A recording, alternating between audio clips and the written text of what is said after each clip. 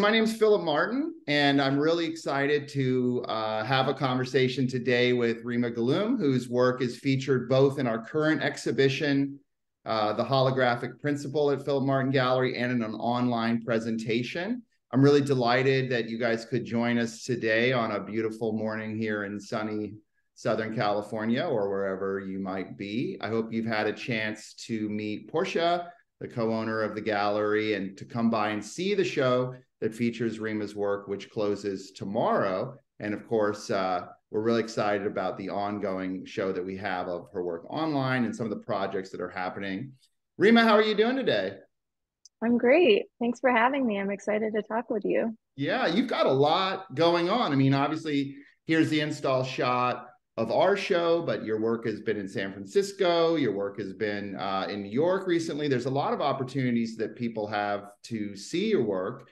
And I really appreciate the opportunity to just get a chance to talk to you. I have really been watching your work and having and really enjoyed getting to know you, and just enjoying the pace of your paintings. And here is a painting, Night Prayer. It's a very large new painting that's in our show. Do you want to sort of just talk a little bit with the audience about, I mean, your work, or where would you like to start? Yeah, I mean, this painting is a good place to start. It's kind of the tallest painting that I've ever made. Uh-huh. And I actually started a body of work that early in 2022, January of 2022, the scale painting, and Yeah. this was included. And it took me quite a while to complete it. I finished it, just before winter solstice, Uh-huh. which is where the title Night Prayer came from. Uh-huh. And my paintings are very, like you said, kind of slow. I kind of consider them kind of holding different kinds of spaces. They hold energy in different ways. Mhm. The process of the painting is really important. So they're all started, this included, but they're all started on the floor, and Mhm. they're poured. So they're very physical. I treat them like a watercolor. I kind of move the painting around in different orientations, and I use different methods of pouring, like squeeze bottles, spray bottles, buckets. It's really active at that Mhm. stage. And then once that kind of space is resolved, I prop them on the wall, and I build them very, very slowly, with kind of thin, with scumbling, which is dry brushing, Mhm. and glazing. And I hand sand between layers. And I developed this process actually when I was in undergrad, and then I stopped doing it for a couple years when I got to grad school, and then I revisited it in 2014 when I became a Reiki practitioner, and Mhm. I felt really connected. I don't know. I felt very connected to the process of kind of holding energy in a space and sanding and kind of preserving the history of the process within the surface of the painting. And so when Mhm. I say they're built up really slow, they're meditative, and I think of them as like the way kind of a crystal might be formed, like Uh-huh. they're like geological. Uh-huh. And I build them up, and I build them up, and I sand, and they kind of speak to me, and they tell me what they want me to do. So I Mhm. feel like there's a presence that's kind of in the painting itself, in the surface, but then there's also a presence that I have to have with the painting in Mhm. order to make it, because it's a lot of kind of active listening. And then color, of course. This is going to sound funny, but a couple of years ago during the pandemic, I started thinking about polychrome or full spectrum as a parameter Mhm. in my paintings, which is crazy because before that I was working a lot with subtle variations of warm and cool, like, Uh-huh.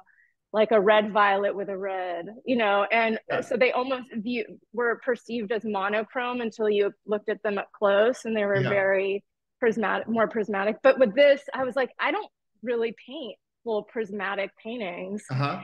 And during the pandemic, I was like, I needed it. Like I Yeah. needed to like paint every single color of the rainbow. Yeah. And in different variations. So that's kind of where it started. And now that I like kind of am there, it's hard to kind of go back now that Yeah. I've been kind of fully immersed in the rainbow. Yeah. So thinking about that as like a way of healing too, as Yeah. like these paintings being like a source of light, Yeah. and a source of awe, almost like you're Yeah. encountering something that you that is familiar and unfamiliar at the same time. Yeah. And with this painting in particular, because it's so vertical and so big and immersive, it relates to the body in that way. And then I want the paintings to feel kind of like intoxicating in a way, Yeah. with the color. Yeah. Well, I mean, so they totally do. And there's a lot to unpack there. So I had this comment that I, as a presenter here in a webinar, we all know that we do these webinars and it's like people forget to move the images forward. I would like to just have this image up for the entire webinar. Okay, great. I have other work, so I won't be doing that. But I want to make the point to the audience that to me, your works are some of the slowest paintings that I have ever seen. I really feel like we're in a kind of Rothko territory here, where it's really incumbent on a viewer to really engage with your work, to really give themselves to the painting, to really allow themselves to have the experience of this incredible atmosphere, the range of colors that you're talking about. And so much of what you're saying is absolutely resonant with my experience, and also adding to it in terms of learning a couple interesting new things. I'm going to just advance it for a second so that people can see a kind of close-up detail of some of the scumbling mark making that you're talking about. And then I'll also show an edge. And I wanted to ask you a question kind of about beginning and ending, because at the end of the day you scrape the paint on the side of the. Do you want to talk a little bit about how beginning and endings happen for you, say on a daily basis or even across a multi-week, multi-month experience of making a painting?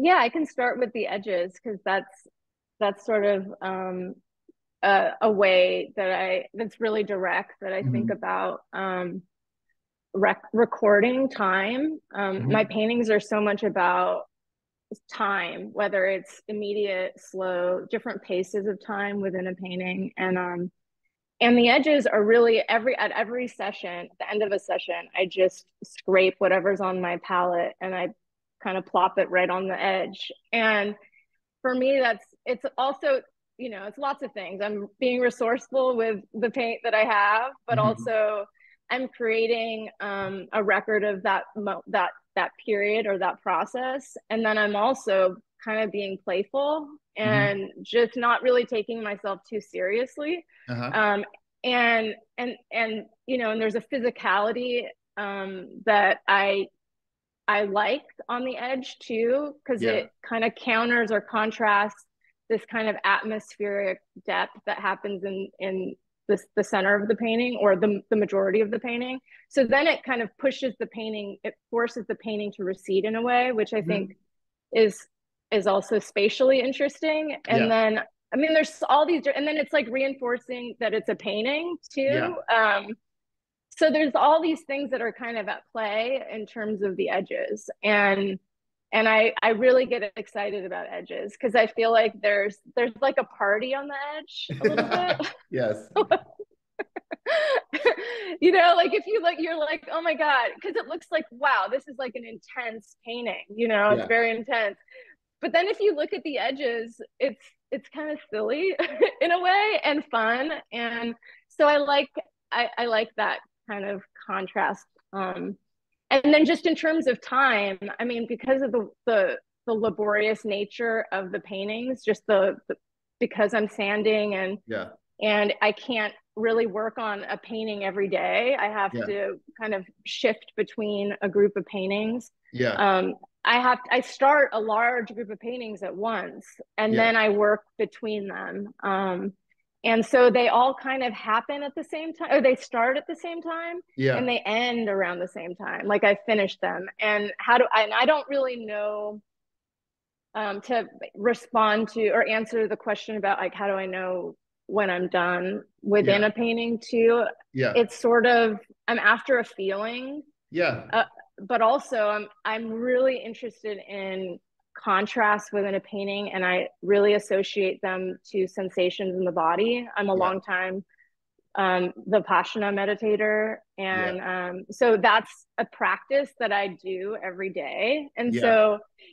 so when I think about a painting, instead of naming it and kind of like labeling it this or that, I really Yeah. want it to have these sort of contrasts. Like, is it atmospheric, or is there parts that are atmospheric and opaque, or is it dense and light? You know, these Yeah. kinds of things that kind of could function together, but also create a tension at the same time, if that makes sense. Yeah.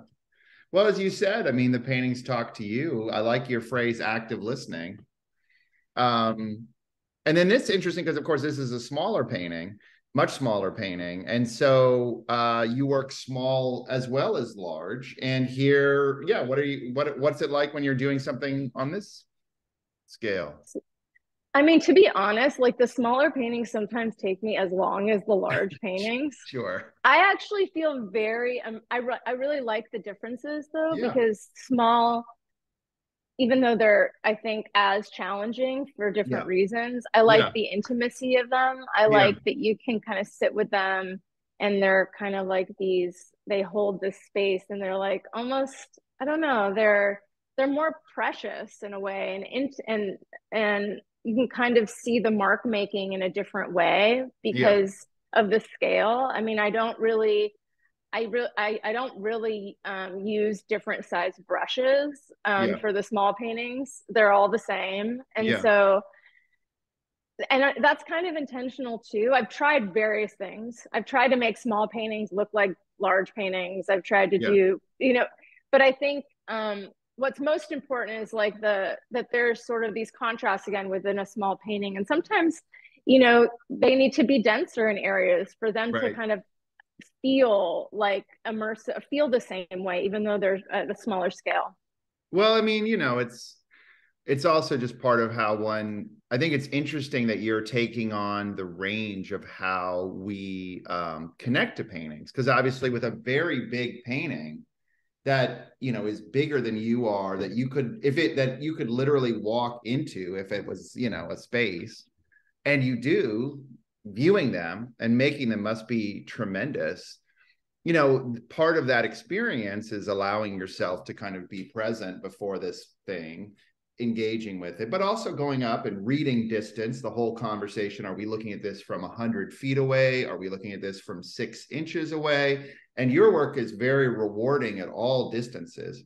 But, we're also very familiar with looking at a smaller painting that you can basically put your head inside of, in a way, like really be up there visually and optically in these moves. And in a painting like this one, you have this beautiful veil, almost to me, of like a certain kind of mark that's more perhaps indicating painterly surface. You have painterly depth, and you still have the whole edge conversation. I mean, it's almost becomes faux, Fauves, pointillist, informed by a lot of different kinds of things. And then when you again have a bigger painting, it's really interesting that they do such different, that they can all that they're all doing things. Thanks. I mean, that's why I really like shifting the scale. Like sometimes it's impractical to work on a bunch of massive paintings and not know Mm-hmm. what's going to happen with them or where they're going to go. But those kinds of shifts really kind of feed the smaller work Mm-hmm. and vice versa. And so I like that kind of conversation that happens. I'm constantly like thinking about ways to shift my work, but Yeah. subtly. Like I think for the last few years, I've been actually trying to be kind of more consistent in a way, in terms of space as Uh-huh. another sort of parameter, because I think I like to push things in different directions. Yeah. Like with color especially, and that's why I'm like, okay, this is actually the only painting I think this last year that I made that's just a full-on yellow painting. Yeah. Yellow is my I mean, there's a lot of color in this. If you look at it up close, there's a lot of Sure. color, but I consider it yellow. But Yeah. yellow, I've made a ton of yellow paintings over the years. Yeah. Yellow is kind of my heart center. Like I feel really connected to yellow. Uh-huh. But I've been trying, like I said, to kind of treat the small paintings and the large paintings with the same kind of time, Mhm. and even utilizing a similar palette just to see what happens, Yeah. so this one was actually different in that regard. But then in this one there's this center that's really, you can't see it in this image because it's a large painting, but yeah, there's a lot of layers that are in the center and it's built up really thin marks, and it's very much related to my drawing practice. Yeah. I mean, so that's where that comes from. Yeah. Well, we're going to get to some drawings, I think, later. You have this unconsciously beautiful book you did of these ether series, which is just so incredibly beautiful. It's like revoltingly wonderful. Thank you. um, Tell me a little bit about, no, it's just like the audience need, you'll have to say where, so what's the, I don't have a copy of it, but it's a beautiful book. It's this big and it's all the ether drawings. And who, if people were to say go online and wanted to look it up, what's the publisher and what's the full title? It's called Ether Drawings, and it's Yeah. at Nauticult is the book, the publisher. Yeah. And it's this the book is really stunning. It's like Yeah. to scale of my drawings, so it's a pretty substantial book. And Yeah. there's writing by two of my dearest friends Yeah. in the book too, Sine Woods and Molly Larkey. And then it was really a record of the pandemic. I had a daily practice from April 20th of 2020 to April 20th of 2021, and I made a drawing a day next to my son's crib. Basically, that's where I made them, and at night, and it was kind of a curated selection of those drawings. Yeah. We have a pretty nice crowd here in the webinar, and I'm very Zoom incompetent. I'll just say that right now. But if people do have questions, they can probably put them in the chat or the Q&A. Rema might be better than me. But someone has asked what your relationship to beauty is. Oh, I mean, I feel beauty. I know, like, beauty was a bad word maybe 10 years ago and when I was in school, but beauty is so important to me. I feel like I think beauty is actually not just what is beautiful kind of on the surface, but it holds all different kinds of um kind of tensions. Like beauty is, like, I think like my paintings, like I really want them to feel beautiful at first glance, but then when you look at them up close, there's a crudeness to them too. Like there's actually a textural component to them that from the surface of sanding. So there's this built up history, like, like a tree ring or something, like there's something, I think that's beautiful. That's what the kind of beauty that I want to convey in the work. But beauty is super important to me just in general. I think about, like awe a lot in my work, and that's very much tied to beauty and sort of the invisible, like there's so much. I think about potential and color and like Yeah. and how that can kind of create some sort of communion or connection. So that's beauty to me also, if that answers the question. Yeah. Well, I mean, I think that it's interesting what you're saying. I mean, I feel like painting is this very radical place right now. I kind of feel like we were part of this. I mean, I went to school in the late 90s. And there were so many things that are inherent, that are part of painting, that we were told at that time were just over, forget it. Whether you're talking about figuration or whether you're talking about how you might want to try to connect with people, or things like beauty. I think painting's in a very radical place, because I think with this effort to try to like break down these hierarchies of whether it's some kind of East Coast, New York driven or New York Cologne driven hierarchy, whether it's white males.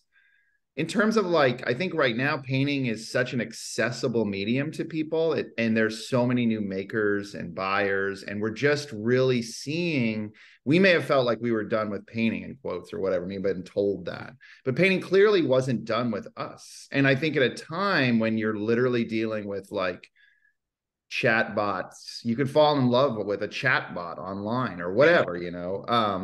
I think that the irrationality that's at the core of human experience and the organicism that's there is this incredible thing that I think beauty, in the broad way that you answered that question or pointed out the many aspects of it, is incredibly fundamentally important to human experience making and viewing alike. Yeah, I agree.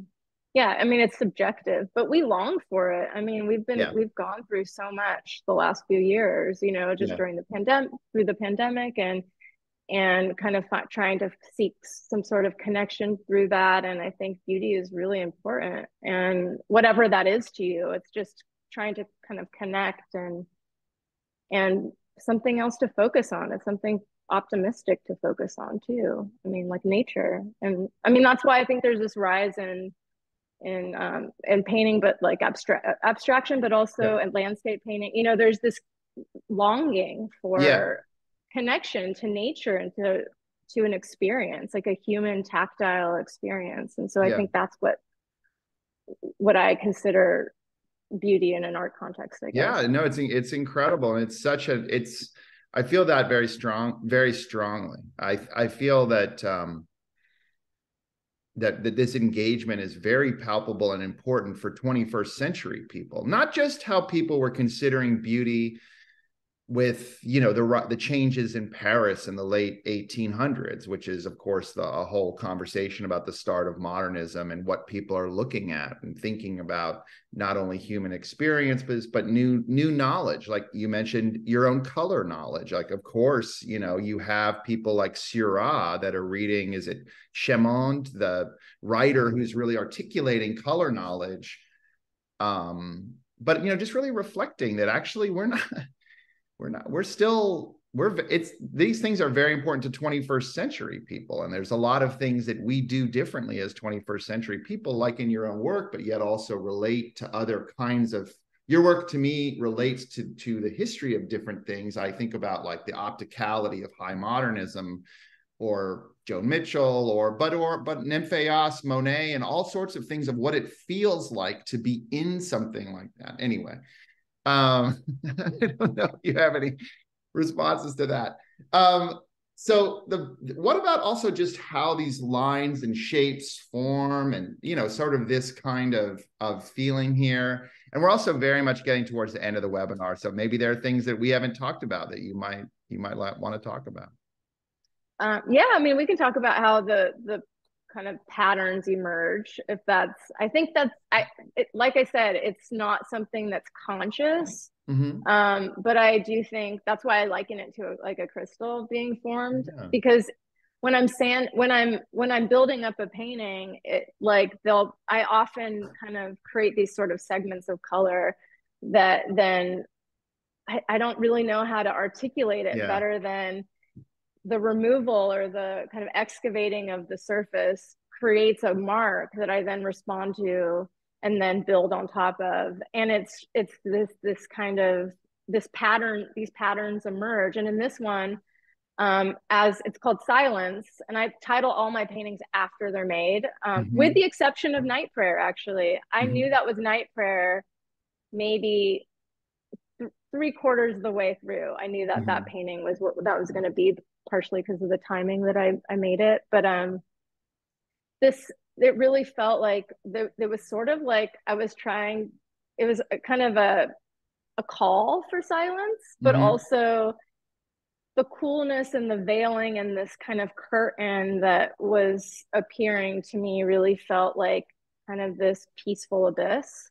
Mm-hmm. And that really, this like there's these kind of linear, like straight lines that happen through the sanding that I then respond to, and then there'll be another one, and then I'll kind of create another line, and that's how it develops. Yeah. And with this painting too, I really wanted there to be a subtle shift from the left to right. You can Yeah. probably see it now that I'm bringing it, but Totally. that's something that I want to have. I've been doing in my paintings for a little bit, for a while, a couple years now, where I really want there to be a physical transformation within the painting. Yeah. And this one is definitely more subtle, sort of Mhm. like how kind of something emerges slowly, and thinking about what silence is, and Mhm. it's not really silent, actually. There's so much noise within silence. So there's that too. But yeah, and the edges too in this one. There's a lot of linear elements within the edge too that kind of create this sense of light and shadow or volume. And Yeah. I've talked to you about this, Philip, but I'm an observational painter. Like Yeah. I was trained as an observational painter, and I Sure. used to make a lot of observational paintings alongside my, just for a lack of better word, abstract paintings. But I Yeah. do feel like I think a lot about light and shadow and how these things function both observationally and then also internally. Yeah. And that's and so with the edges in this one, it feels very observed in a way, like there's a sense of light shifting Yeah. from the right to the left in Yeah. that way. It's a beautiful work. So we're kind of here, kind of getting towards the end. So maybe we'll just end with a couple of the works on paper, which are really amazing. If you see anything here in the webinar that you want to email me about, feel free to send me an email, and there's things online. Do you want to talk just a little bit about your drawing practice, and we'll look at a couple of these? They're so good. Thanks. Yeah, I mean they're made with acrylic gouache and Oh watercolor yeah. paint arches. Tell us what acrylic gouache is, because there's a lot of people that I see them in the gallery and they're looking at the checklist and they're like, acrylic gouache, what's that? Well, gouache acrylic gouache is actually made by Holbein. I think there might be another brand that Yeah, also makes it, but you can actually mix it with acrylic and gouache. So got it's it. not as fickle as traditional gouache. Yes. But the pigmentation of it is very much more like oil, like it's more saturated, and you don't Yeah, get the sense of with acrylic, unless you're using a lot of mediums and stuff, and you don't get the sort of plastic sort of yeah. quality that you Uh, can get with acrylic. sure. And I don't use acrylic. I really use it as more like a watercolor, Yep. and also like my paintings, I scumble them, and these are all made in one sitting. Yeah. And like I said, I made these by my son's crib during the pandemic at night. So they would take, an hour, 2 hours, sometimes at the most. And they are also sanded. So I'd run outside on the balcony and sand them, wipe them down, and then bring them back inside. And so there is a surface quality that is obviously not as sanded as the paintings, but there's a Yeah. sense of that in the surface of the drawings. And I consider them drawings because they are very immediate, Yeah. and the way that I think about them is much more like a drawing than a painting. And that's really where the optical mixing came from. Hmm. During the pandemic, I was trying to kind of create a way to make the drawings feel energetically like my paintings, but Hmm. fast. And so I started doing a lot of this mark making to create these optical mixtures. And that's where that came from. And then it went and entered back into my paintings in a more direct way. Interesting. Yeah, but I really love I really love making these.